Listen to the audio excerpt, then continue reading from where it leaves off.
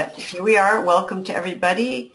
This is our joint clinical education and research working group meeting after a summer hiatus. So it's really exciting to be back, to start off with this, and to have all of our working groups meeting together for some really rich discussion and to get to know each other a bit more. These are our working group members, and I can send these slides out afterwards so you can know a little bit more about who's on each group. We have a very full meeting, so I will just get right into it. I don't know if Prasad is on yet, but we do have a new clinical working group member, so welcome to Prasad. And as all of you on the call know, we did send out a volunteer commitment over the summer, which was very helpful because we've had people who their situations have changed and they were no longer able to participate, yet they were still on the working group. So those of you who are on the call, thank you very much for agreeing to the volunteer commitments and letting us know that this was still a good fit for you and that you agreed to the responsibilities or expectations. And we also thank those who told us that their priorities had changed and they were not able to fulfill the responsibilities, because that opens up another spot, which are limited. There's only 3 spots per discipline on each working group. And so to all of you, I say thank you, and don't hesitate if things change and you're not able to participate anymore. Just let us know, and we'll appreciate you and find somebody else to fill your spot who wants to be and is able to fulfill the responsibility at that time. This meeting is being recorded. There were several people who needed to miss it and wanted to listen again, so we're trying this new format where I put the agenda on these PowerPoint slides that will help focus us and record it nicer to look at. So I'll pause there and hand it over to the co-chairs who are on and ask if there's anything you wanted to add in the welcome or anything that I have forgotten. And let's see. And then the next thing after this will be the roundtable. Yeah, I think that you covered all the high points very well, Beth, so I don't have anything else to add. Thank you, Jim. Nothing specific from me. This is Dale, other than welcome back, everybody. I hope everybody enjoyed a wonderful summer. I know it's up here in Minnesota. It seems to go by much too quickly every year, but so thanks for rejoining us. Thanks, Dale. And I can see that Beth is on. So Beth, if you're, oh, I haven't. I've muted you. Sorry, this new format, the GoToWebinar versus a GoToMeeting, it requires me to keep going through the list and unmuting those of you who I can. So I am doing that. And Beth, I've just unmuted you. Hi, this is Beth. Can you hear me? Yes. Yes. Perfect. Okay. Good. All right. Thanks, Beth. And Bo, you're on as well. So if you want. Yeah. Hi, everyone. Welcome back after the break. Thanks, Beth, for a great introduction. I'm looking forward to another productive year ahead. Thank you. Thank you. And did I miss anybody? Marsha was not able to be on today. Okay. Fantastic. Well, we can go right into the roundtables and announcements. And Dale, if you wouldn't mind facilitating it, that would be really great. And we have Sure. One announcement that I received ahead of time, so I put it on there. And then after that, we're open. Okay. So thanks, Beth, and thanks for this new format of with the PowerPoint slides. I think that's nice. I would agree that's a nice, clean way to sort of see what we're talking about and keep folks focused. So appreciate you putting that together. Just as a reminder, we like to take a few minutes at the beginning of these calls, and at least this is what we've done in Education and Clinical Working Group. I realize we've got all 3 groups represented here, so I think they've had similar discussions in all 3 groups, but just a quick roundtable at the beginning to give folks an opportunity to share any announcements, challenges, requests for feedback about things they're working on, relative to the mission of the collaborative. If there's anything that folks are excited to share with the group, now is the time. And you can see on the screen there the one example of SCU receiving an NIH grant for a project. So that'd be a good example of the types of things that we're looking for during this roundtable sharing time. So anybody? Should I just kind of comment a little bit on this project? That would be Sure. great. That would be great. Thanks, Jim. Thanks. Thank you. Yeah. Is Dr. Anu on the call? Dr. Anu is also a research working group member. She had told me she was unable to make today's call, but normally she would be. Well, Dr. Anu is a good friend, and we're co-PIs on this project that we're very excited about. At SCU, it's been about 20 years since SCU had received any kind of NIH funding. So this grant is an R15 grant, which was a particular kind of funding mechanism that was suggested to me by Partha Khalsa at NIH, whom many of you probably know. And the R15 mechanism is intended kind of for the little dogs, institutions which haven't had much of a recent track record of NIH funding. And it also allows for involving students, where students are actually compensated for hands-on participation in NIH-funded research. And so that's a particular feature of the R15 grant. So what we're going to be doing, sort of the contribution, sort of unique contribution that this grant is going to make to the evidence is looking at long-term care of patients with chronic low back pain. We often see clinical trials and other kinds of studies of patients with chronic low back pain, but the patients aren't often followed for a very long period of time. And chronic low back pain is defined as 3 months or longer, but a lot of patients have low back pain for a whole lot longer than 3 months, whether it's chronic or recurrent or some variety of chronic low back pain. It can go on for years and years, and often patients seek care year after year. So we wanted to kind of look at long-term comparing spinal manipulation, the value of spinal manipulation versus prescription drug therapy. And it'll be in the Medicare population. We'll be examining claims data and also actually surveying a sample of the same patients whose claims we're looking at, actually sending them out surveys by mail. And because both of these therapies, although widely used, the effectiveness is uncertain for long-term care, both for spinal manipulation and for prescription drug therapy. And we'll be looking in particular at opioid therapy. And of course, there are serious safety concerns about long-term opioid use. So that's kind of the thing in a nutshell. And sorry, Dr. New can't be with us today because I'm sure she'd like to share something about it too. So I think if there any questions, be happy to answer them. But that's I think a kind of a summary of what we're going to be doing. That's perfect. Thank you so much, Jim, for sharing that. Any quick questions relative to that?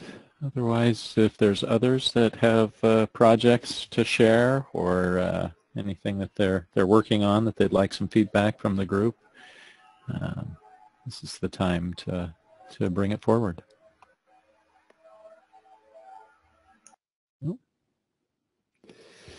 Well, so maybe I'm not hearing anyone having any burning issues, and I know we've got a lot of other things on the agenda, so maybe we can just move on to our, looks like Sure. project updates are next on the agenda. Sure, we can do that. And Bo, I don't mean to put you on the spot, but I was thinking you might want to make an announcement, and if you do, this would be a good time. And if you don't, we can Yeah. No, okay, sure, great. I'm happy to do that. I just didn't know if now was the right I time. think it'd be great. Thank you.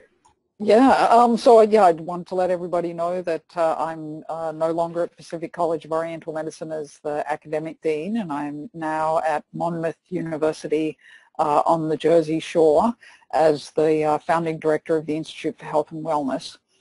So this is an initiative taken on by the university to look at research, educational programs, and service to the community across a variety of different schools here, different focuses. The university's 40% of their educational programs are in the health sciences, so they're interested in having an institute that will cover those many different disciplines for the purposes of developing new programs, coming up with innovative research projects, and working closely with the medical centers here in sort of central New Jersey.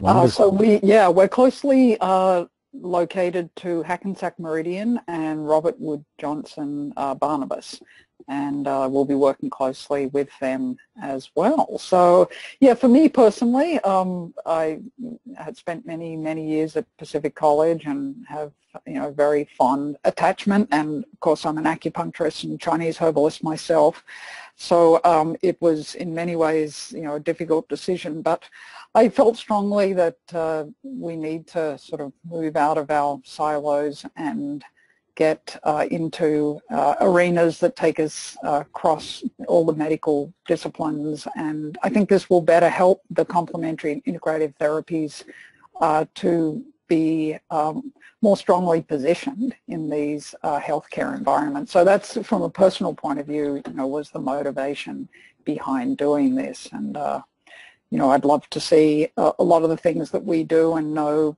brings significant benefit to patients being more commonly used in mainstream healthcare environments. So I'm really hoping that my position here will help to facilitate that.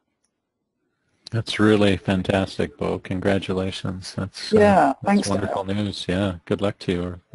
We'll be excited and interested to hear updates on how it's going. Yeah, ditto, Bo. Congratulations on the new position. That's really exciting. Yeah, thanks, Jim.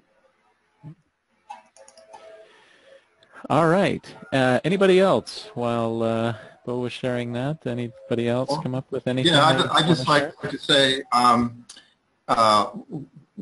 welcome to our Executive Director, Alyssa Westrel. Welcome to SCU with the offices now here on campus. And I was in attendance at a faculty meeting yesterday here at SCU where Alyssa addressed SCU faculty and just talked about the collaborative and what its mission is, and a little bit of the history and some of the various projects that the collaborative has been sponsoring, and it was a good thing. Of course, a lot of folks here don't know about the collaborative, so it was a nice introduction both to the collaborative and for Alyssa, someone with a presence here on the SU campus now.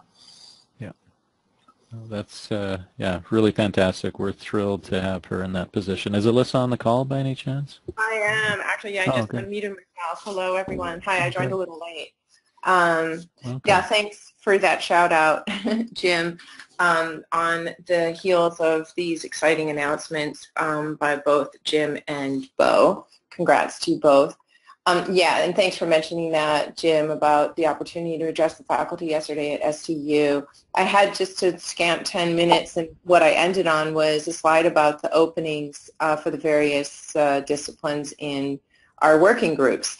And I encouraged the members of the faculty to stay in touch, and if they had some questions to let me know, particularly about the working group. So I did want to focus with the SCU faculty on a little bit more on the working groups. I only had 10 minutes.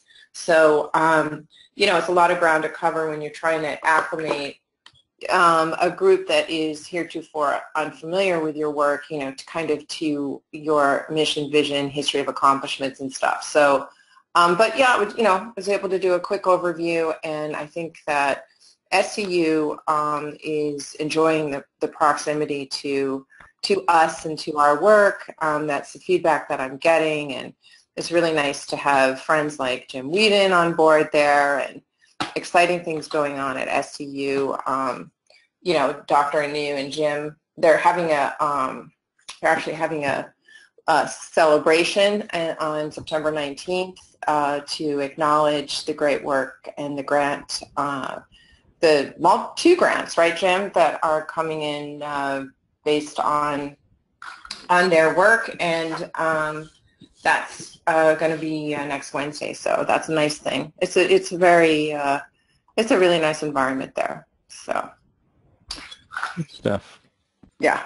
Great. Thanks for that, Alyssa, and appreciate your efforts in trying to helping us keep our working groups fully staffed. So, and thanks again to Beth for laying out creating that expectations document and such. I think that helps folks understand a little more clearly what our expectations are in participation on the working groups, and of course appreciate all those that signed off on that and are here today. So, all right, we ready to move on, Beth? We are. Thank you all so much, and Alyssa, thanks for promoting the working group work and activities and membership so we can fill up with more really good members. Apologies, there is some background noise, so I will, as soon as I'm finished talking, mute myself again.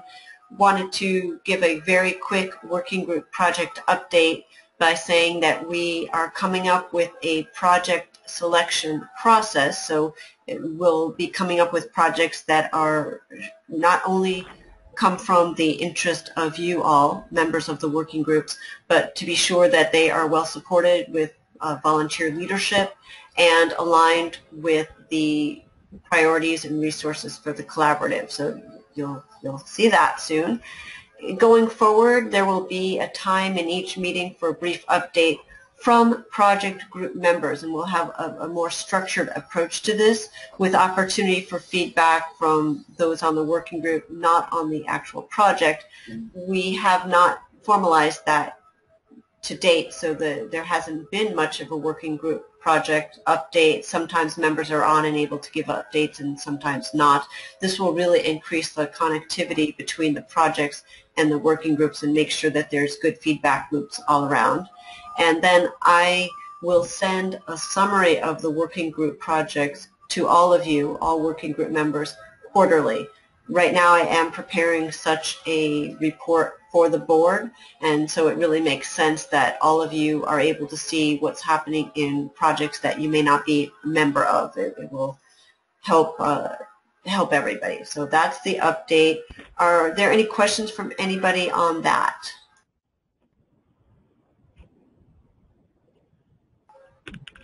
Okay, you can always let me know by email. And now for the heart of our call today, the discussion. And we actually do have a little bit more than 35 minutes, thanks to everybody for being so succinct in the earlier part. And also thanks to those of you who sent in replies to these 3 questions ahead of time. And I did put them on the slides that follow. And I had a meeting with the co-chairs yesterday, and we gave a lot of thought to how to orchestrate this part of the meeting so everybody could contribute. We have a limited time. We want to hear from everybody, and we want to stay on point. And some of the outcomes we're looking for are ideas for presentations we might want to do in the working groups coming up, possible ideas for projects involving all 3 working groups, and having working group members get to know each other a little bit better. So in the interest of all those things, please state your name when speaking so we can get used to what your voice sounds like and who you are. And we have 3 co-chairs who will facilitate each of the questions. We have about 10 minutes for each, and then we'll have a little bit of time for a wrap-up at the end. So I think that's all I need to say. Beth, I'd like to turn it over to you to start us off. Hello, everyone. This is Beth Howlett, and I agreed to take the first piece because this set of questions actually arose from a presentation I co-authored with a couple folks in March related to opportunities for us to develop research culture at OCOM after our R25 grant ran out, and also talking about practice-based research networks. And Diane posed these excellent questions at the end, and we just ran out of time. So thank you all for making 30 minutes to actually give them some space. So in terms of opportunities we have for collaboration between integrative healthcare practices, in my presentation I mentioned something called AWESOME, the Oregon Collaborative for Integrative Medicine, which is a really unique feature of proximity here in Portland, Oregon, where we have multiple health colleges, each siloed as their own university, but we collaborate through AWESOME. And that takes multiple forms, I think all of which hit upon ACIH's areas of interest in research and clinic and education. And through that group we collaborate on sort of more didactic opportunities like grand rounds presentations, but we also cohabitate a number of off-site clinics where all of our schools send students, and those locations have data sets where we've talked about doing practice-based research, and also just real opportunities for grounded clinical learning, because although we're all in those spaces, we're not always there together.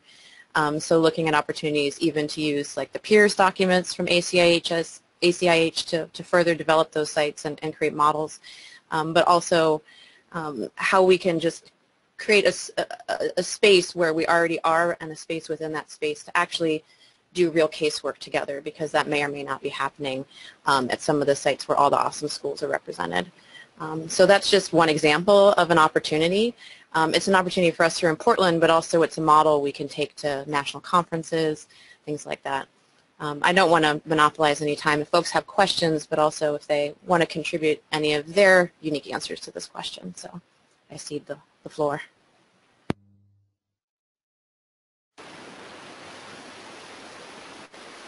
Thanks, Beth. And I muted a few folks who had not muted themselves, so please mute yourself when you're not talking and unmute yourself now if you want to talk, and I will go through and unmute the folks that I had muted.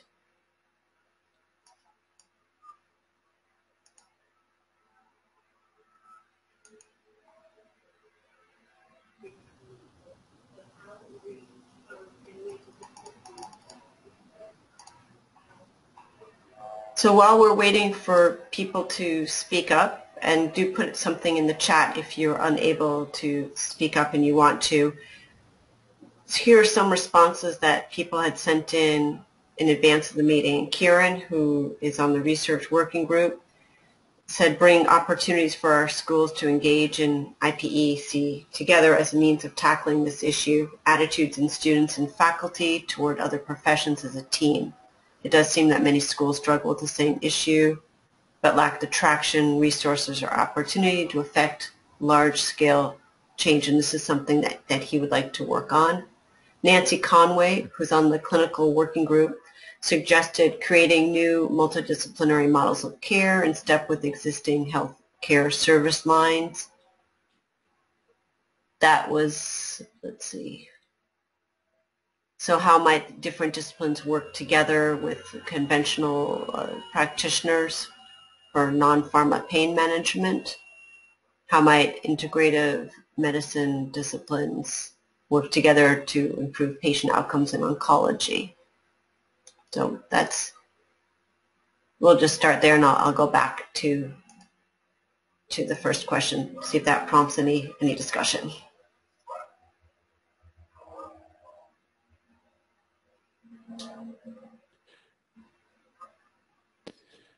Well, I'll maybe chime in and say, just this doesn't really maybe answer the question specifically as it's worded, but suggests that I think sometimes we with the phrase or that that title, Integrative Healthcare Practices. You know, when I first read that, I assume that's, I think of our, quote unquote, our professions, those that are represented specifically in the collaborative, but I think there's at least as much opportunity to collaborate with, how should we say it, Western or, you know, more mainstream healthcare practices. And a good example of that is, you know, the movement of hospital-based massage therapy back into hospital environments, and a number of other practices as well. That one's on my mind because we're presenting on it at the upcoming AIHM conference. But so I guess I just wanted to say that out loud, that as we think about integrative healthcare practices, I know we've sort of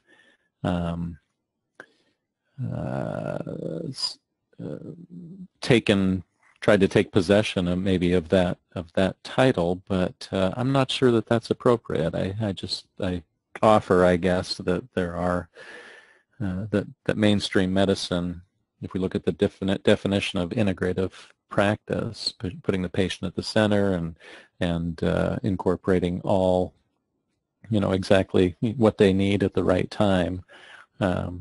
Maybe there's a broader way of thinking about that term. So I guess I just want to throw that out as context, at least the way I'm thinking of it for that question. I don't know how others feel about that.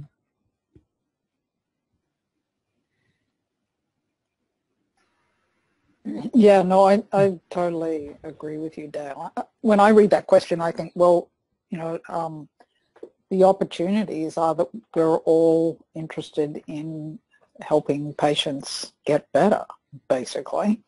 So, you know, there's, I think, enormous opportunities for collaboration, but I think once we start to bring in all disciplines, you know, those that would go under the biomedical label included, then a lot of challenges, you know, come up, and they're sort of in two categories. Firstly, the potential overlapping of scope of practice and turf wars, and then the other is that, you know, we have a lack of comparative effectiveness research to indicate what are the better choices for individual patients. And then sort of another arena is it's very confusing for patients if they have the capacity to choose different approaches to, you know, a particular healthcare problem.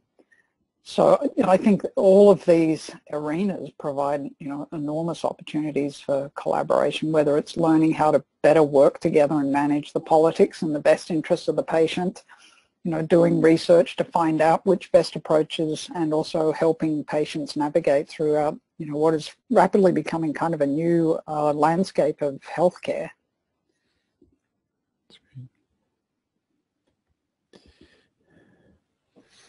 And another thing we can do, and thank you all who've spoken so far, is because there is definitely overlap between the three questions, we can also run through the other two and then do a go-around and actually try to call on everybody at the end. So if people are feeling shy, they'll still have a chance to contribute.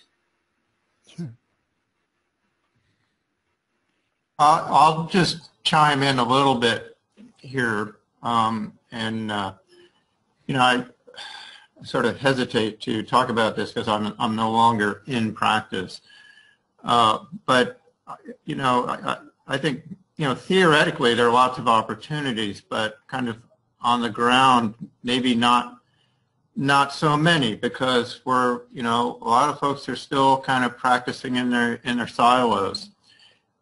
This development of integrative practice units where, you know, clinical care is organized around the patient and the patient's problem, as opposed to being organized around, you know, specialties or departments. I think these integrative practice units represent perhaps the best opportunity for collaboration, you know, between different kinds of practices.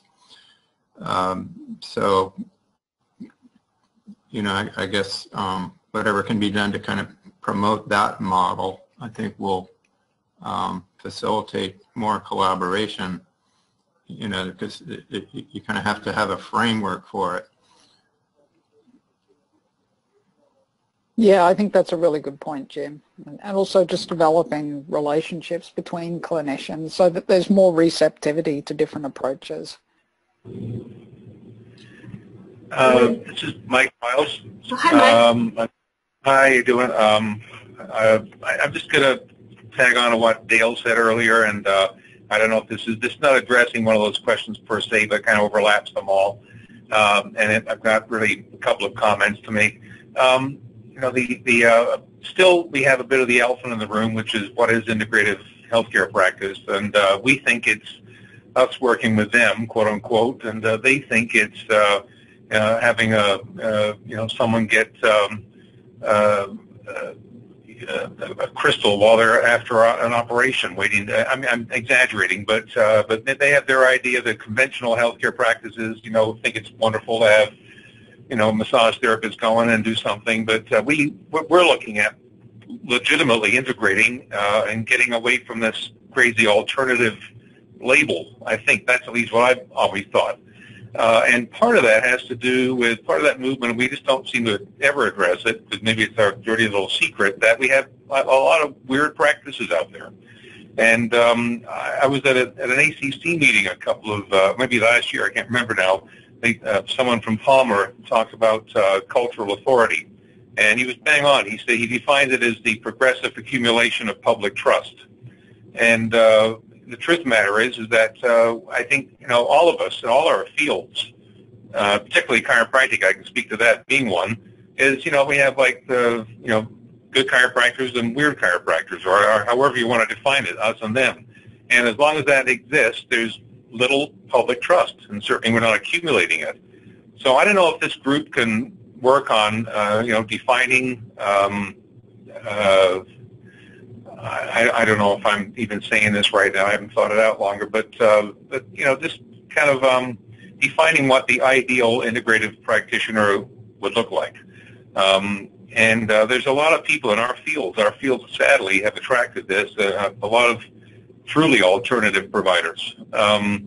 And some of that stuff's okay, I get that, but a lot of that stuff is just downright weird and causes distrust in the public. So again, I don't know if that's a helpful comment, but if we can't do something like that with a group like this of right-minded, excellent, academically qualified leaders, then there's no hope. You know, when we were at the Georgetown meeting some years ago, the Integrative conference in the International Conference in Integrative Care at Georgetown, we had Dr. Shoemaker speak at that, and I don't know exactly what position he had, but I think he was former Surgeon General or Associate Surgeon General or something like that. Very, very positive about quote-unquote integrative healthcare practices, but I spoke to him afterwards, and he said, you know, don't, get real. I mean, this sounded great here, it's a great love-in, but we have like 300 people.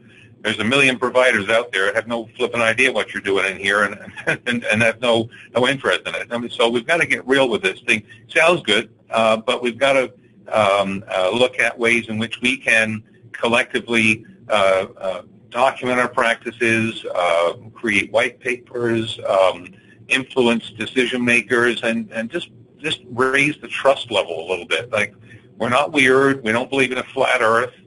We're interested in, as one person mentioned earlier, and I'm sorry I forgot your name, the one who's just taken over the program in New Jersey. Congratulations, and that sounded exactly what you said was right on. We don't have the effectiveness data. We don't have hardly anything.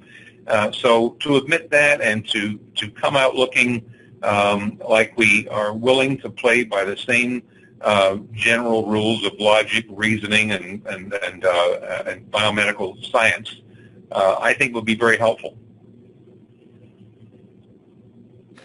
Yeah, thanks for that contribution. I'd love to sort of respond to a little bit of that. I mean, whilst I guess it's the ugly truth what you're saying, but I also like to think that there is enough complementary and integrated healthcare practitioners for us to carve out a niche in mainstream healthcare where, we look like, proper professionals. And so it sort of brings maybe to question number 2, what current strategies? Well, one that we've had going at ACIH quite a while is interprofessional education. So, we put out that booklet that helped people to understand what the requirements were in the 5 licensed complementary therapy professions.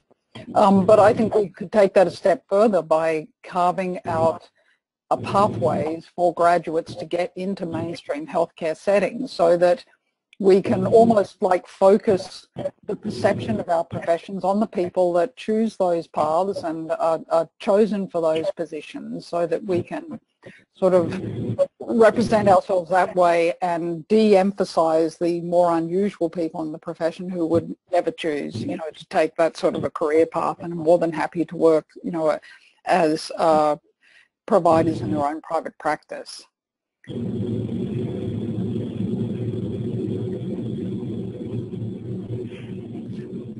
I just want to chime in on this sort of thread with a question for the group.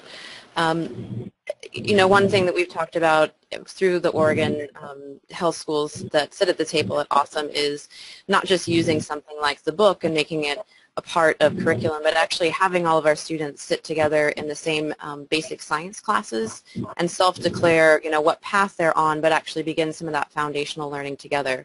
And I know a lot of you work at larger, perhaps more multidisciplinary colleges. We're small and single purpose, but I'm just curious if any of you have programs like that and if you've seen it help create a sort of a better climate for both sides of the line in terms of the designated complementary and the allopathic mainstream.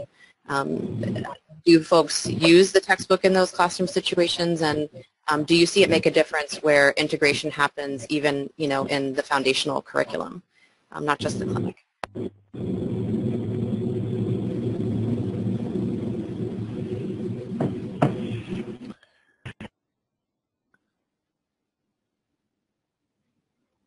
Well, I know they were doing that at Northwestern Health Sciences University. Dale, maybe you want to speak to that. I know that they were teaching their chiropractic, Chinese medicine, massage therapy students together for their evidence-informed practice course. Yep. So actually it's the chiropractors and the acupuncturists are combined in one course. The massage therapists are still, because they're at undergraduate certificate level. We didn't feel like we could roll them into that same level, but the acupuncturists and the acupuncturists and the chiropractic students have been taught together in that EIP course for a number of years now, and lots of success with that. We have I feel like we've got a ways to go in combining, getting folks into the same classroom, and more. I do think that there's opportunity throughout the curriculum, beginning with basic sciences right at the front end. But I feel like there's certainly much more we could do on the clinical side of things. We've done some piloting in our clinic. In our student clinic, of having the chiropractors and massage therapists partner together on specific cases of individuals coming in, but unfortunately a lot of times it's the tail ends up wagging the dog, and it's sort of silly things like scheduling of schedules that don't line up, that get in the way of us creating some of these integrative clinical opportunities. And that's where I think maybe, where we've had more success is when we sort of create systems or models that are completely outside of our, current curriculum structure on campus. For example, the Pillsbury House Integrated Clinic that happens, in the evening, where students from all 3 disciplines and mainstream medicine can also, join, and they're all in the same room together, consulting about a patient together, examining them together. But yeah, certainly more. I agree that starting that right from the beginning in basic science courses, and anytime we can get them together and just forming relationships, even if the content isn't, super focused on learning about, from, and with each other, just creating those relationships can go a long way to collaboration, more tendency toward collaboration down the line. And can we talk, go ahead, I just wanted to, yes? Oh, sorry. This is Melissa Wistrell. I want to just follow up on Dale's comment, just for a point in this discussion,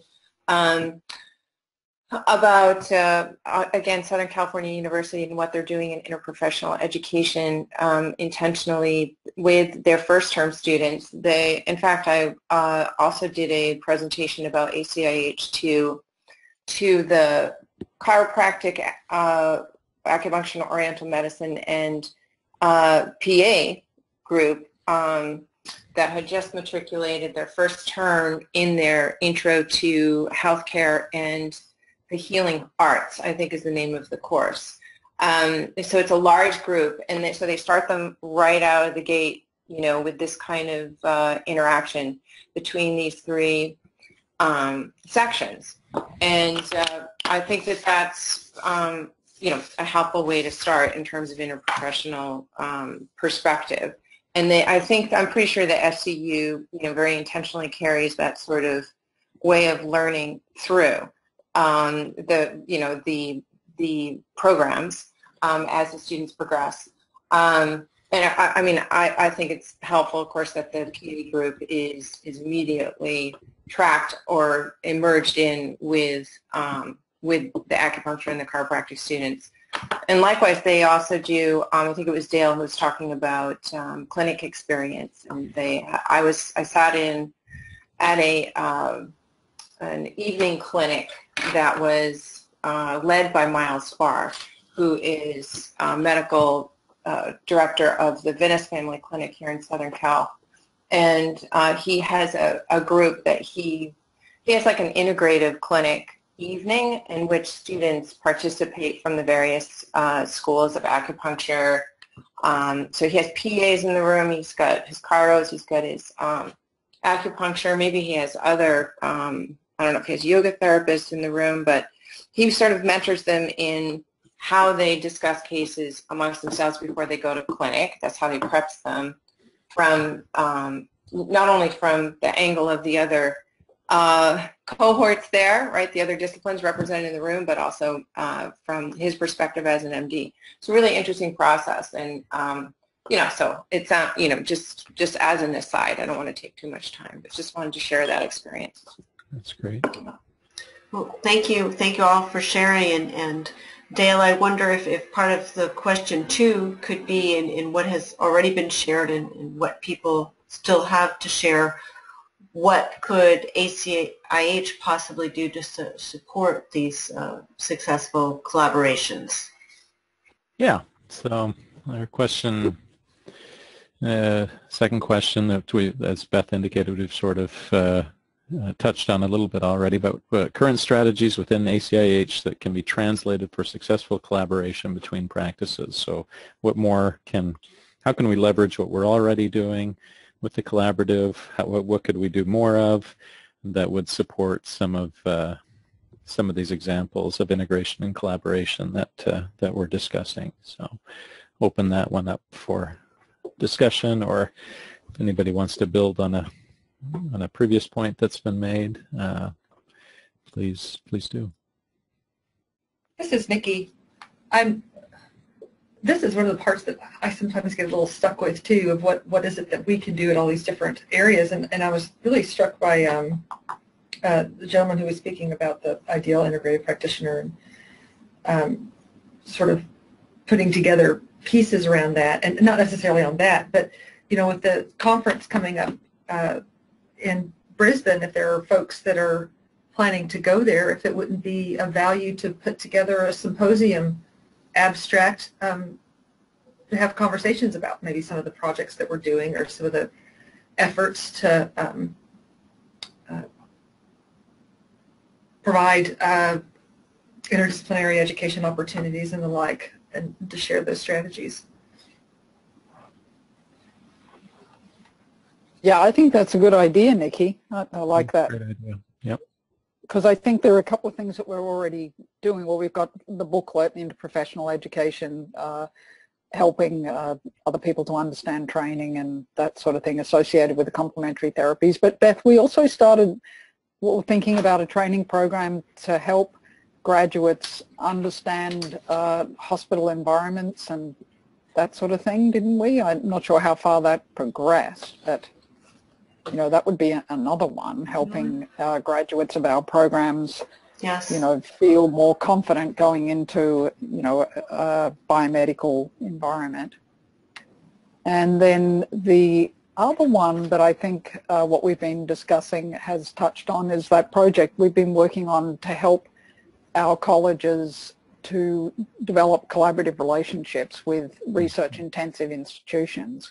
So there's another one that we're doing. Yeah.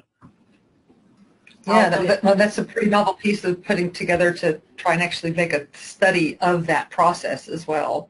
Right. Yeah. Do you need to update where I don't know. Okay. Well, I'm thinking of going to the Brisbane meeting, Nikki, so if I, you know, definitely decide to do that, then I'd love to work on that with you if you're interested in doing that. Well, I will be there.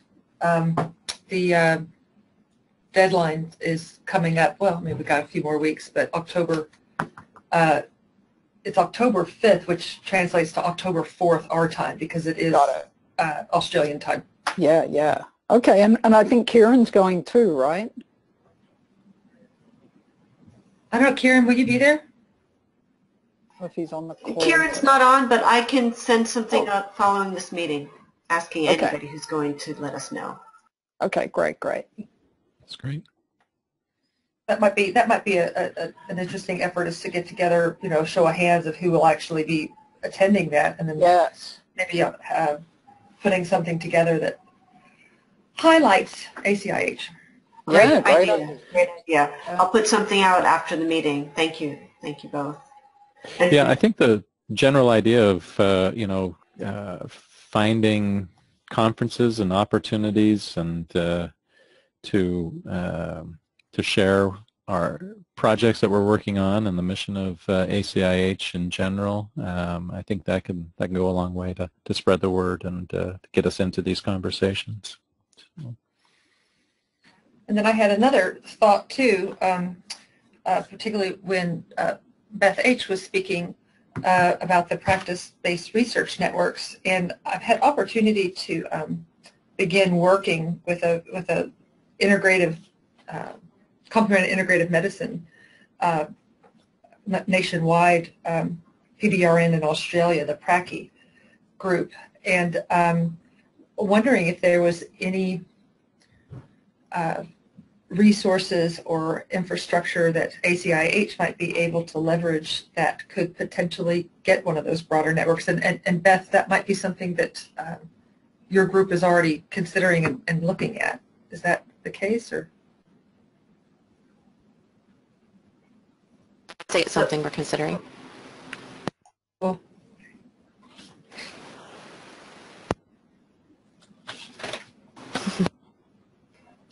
so this we're having some sound problems. Yeah, this is Beth Rosenthal, and that's another thing. I'll put out the question after this meeting of who might be interested in following up with the PBRN idea. And right now we're at 12:52 Central Time, 12:53 Central Time. So I'm wondering if we want to touch upon the last question, just sort of evolve there. There's a lot of overlap. So if you have a comment that was meant to go earlier and you want to do it now, I think that's fine. But Jim, can I turn it over to you to facilitate in the last few minutes our final question? Yeah, sure. So the question is, what are the major care questions that could benefit from these collaborations? I'm not sure what we've defined yet, what the collaborations are or should be. So I guess I would just open it up to, what are the major care questions that folks think need to be addressed? What are the burning issues? And I'll just pose a couple of things. For me, I think probably the real burning issue is access to the integrative healthcare services and how, kind of care delivery and what can we do to make it possible for folks to have, easier, better, more affordable access to integrative healthcare services. And I guess the second question is kind of a burning thing for me, or at least the burning area, is the whole opioids crisis and what can integrative healthcare practitioners contribute to, kind of addressing, I guess, mostly upstream, providing, pain care to cool down this epidemic, which seems to be, showing no signs of abating. But just a couple of suggestions. Let me just open it up and let's hear what other folks think are the major care questions that need to be addressed at this time.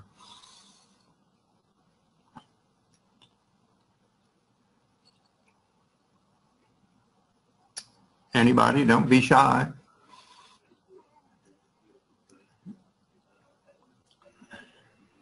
If you're having trouble unmuting yourself, let me know in the chat and I'll see what I can do. I'll tell you another one, in addition to pain and the opioid crisis, emotional well-being and mental health. Yeah. I think is another really big one that I agree.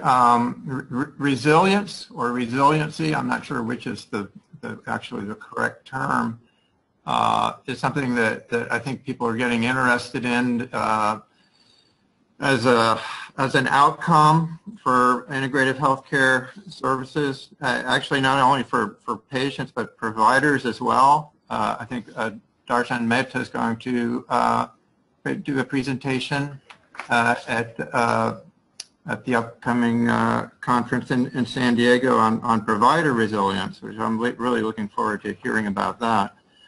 And I guess also something that really hasn't been touched on too much, even in conventional research, is the whole issue of we have an epidemic of opioid use. We also have an epidemic of psychotropic medication use, which is chronic and goes on forever.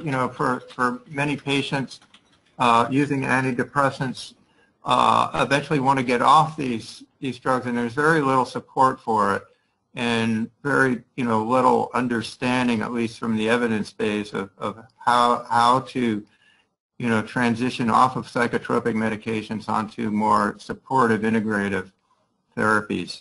This is not an area of expertise for me, but something I'm kind of passionate about seeing somebody take on.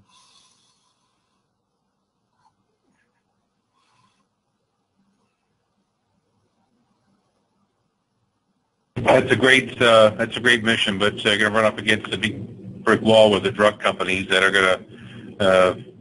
You'll have a hard time, I think, even looking at possible comparative studies there. But that doesn't mean we can't try it. Good afternoon. Can you all hear me okay? Yes. Yes. Yes. Oh, great. Hello, everyone. This is Jennifer Oliovnik, and I just wanted to chime in a little bit. I appreciate all the commentary. And Jim, I was kind of thinking about your comment, and I've been looking at the mental health piece of community response to the opioid epidemic here in Ohio in 2 small counties. And it seems that mental health is, really the first piece of it. A lot of people wind up on opioids and other drugs because mental health issues are largely untreated. And I think there is a huge opportunity there for integrative health and medicine to make an impact that is largely, has not been explored yet. Additionally, I also see mental health on college campuses. If you look at some of the most recent reports from college healthcare providers, the directors of the larger universities, the mental health stats have just skyrocketed over the last 5 years. And again, this could be an opportunity for integrative health and medicine.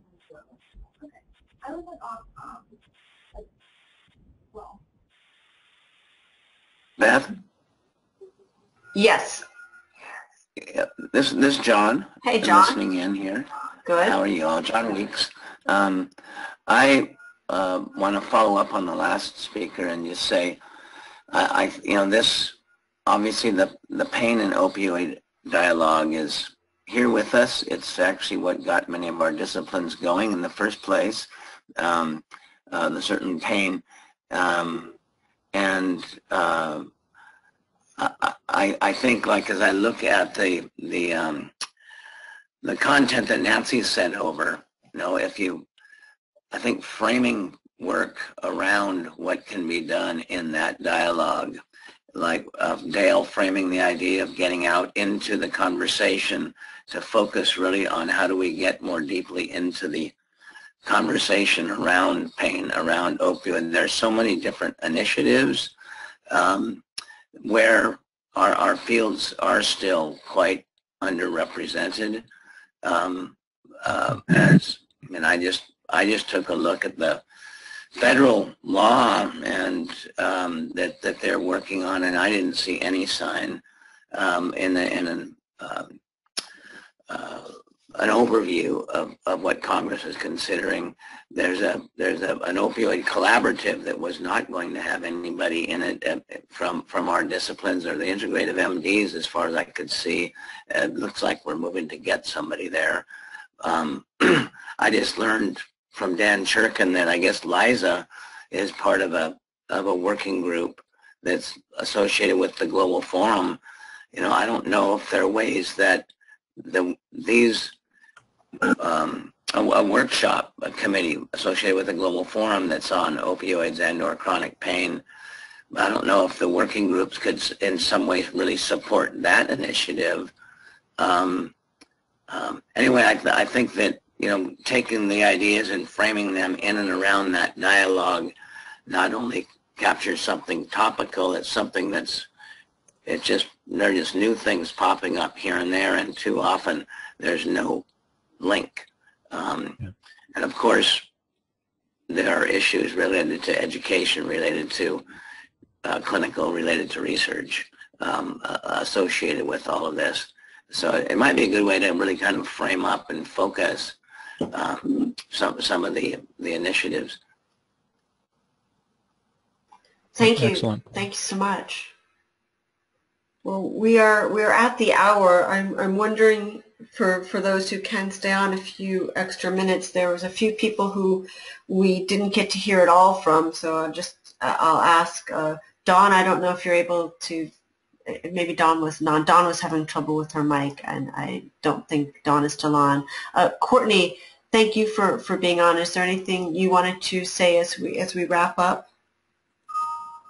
Sure. Thanks, Beth. I thought this has been a great conversation, and in being on the research working group, I think there are a lot of fruitful questions being asked here today for collaboration. And I would just add that in addition to what Jim had mentioned around access to care models, I think that goes even deeper to talk about the ways in which the integrative health disciplines can help push forward community engagement models in healthcare, as well as to cultivate a more representative workforce for each of our different disciplines, as we do remain pretty homogenous in terms of our demographics and backgrounds.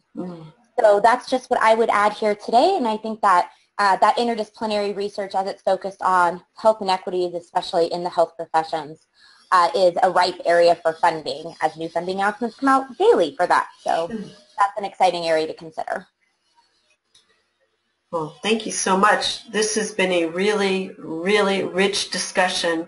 Of course, we needed more time, and I'm really glad that it's a good problem to have. And that's it for our meeting today. And I'll ask the co-chairs if there's anything else to say before we wrap up to please do that. And I'll say my goodbye now and thanks. This is Dale. Just thanks to all those for everybody for being on the call, and for everybody that contributed to the conversation. Excellent points as always, and look forward to next time and everything we're working on until then. Mm-hmm. And thank you, Beth, for facilitating. Yes. Yeah. Well, thank you all. Great job, Beth. Thank you so much. It's great to have everybody's voices. I'm really excited about our upcoming year, and thank you to Bo and Beth, our other co-chairs on the call. And I think that's it. We're 4 minutes over, so I will say goodbye, and I will send out a note right now with some of the follow-up from today's meeting. So thank you, everybody, and we'll talk again soon. Bye-bye. Okay, thank you. Bye, everyone. Bye. Thanks. Bye-bye. Bye.